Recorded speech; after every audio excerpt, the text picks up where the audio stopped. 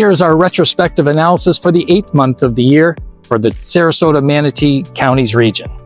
As you can see from the year-over-year chart, single-family home sales in Manatee County were down about 10%, just like last month, and pricing was down almost 12%. In this category, there was a 15% drop in home sales over $500,000 that impacted the price drop overall. In Sarasota County for single-family homes, unit numbers here were down 10% and prices were down about $100,000 or 11.2%.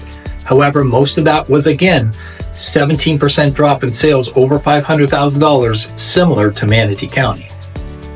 For the category of condos in Manatee, you can see here that the numbers were down over 21% and prices were relatively flat. In Sarasota County, condo sales unit numbers were down 27% and prices here were down about 2.5%. Again, this was primarily due to a big drop, 24%, in the over $500,000 category. Now have a look at this other chart. Inventory has now hit the 6-month supply mark of a balanced market, and the average days on market has also remained steady at around 90 days.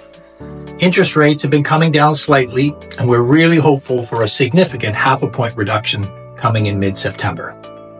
That should really liven up the sales numbers as well as the competition, and again, that balances off that support for prices. Remember, if you have a home to sell, ask us about our Showcase Plus listing opportunities with Zillow.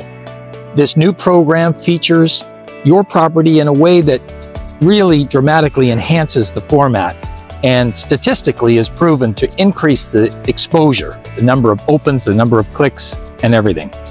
This is becoming a very important part of our marketing efforts and to get you the best price for the least hassle. That's it for this month. We look forward to assisting you with all of your real estate needs in 2024 and beyond. Take care.